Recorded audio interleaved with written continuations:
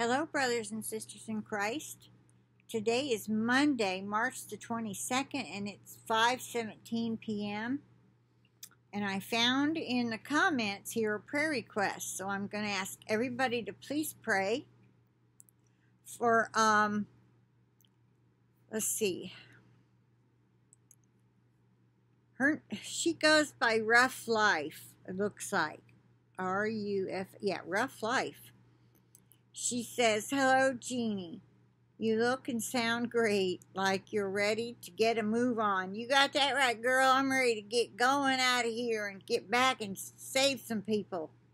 Lots and lots of them." She says, "See you and all here soon in the air.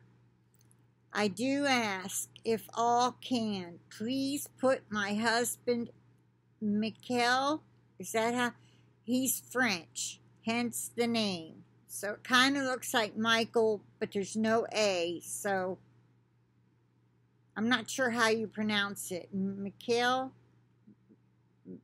Mitchell? I'm not sure. But anyway, doesn't matter. I think it's Michel, but please put him in your prayers. He will be having a heart valve replacement soon.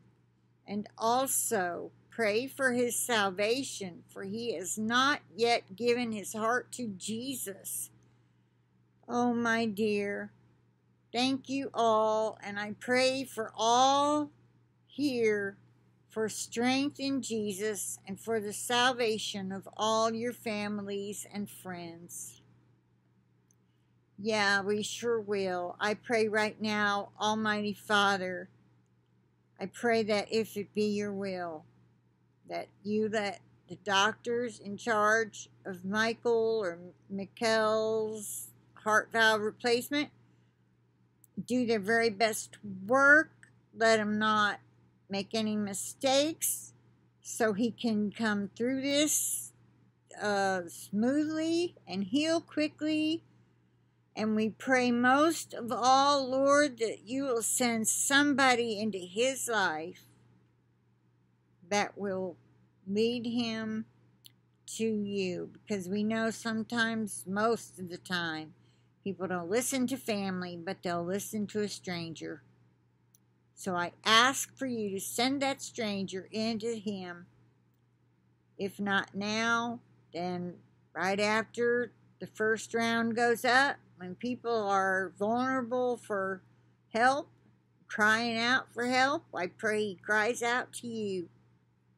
And we come and we help him and get him saved. In Jesus' precious and holy name I pray.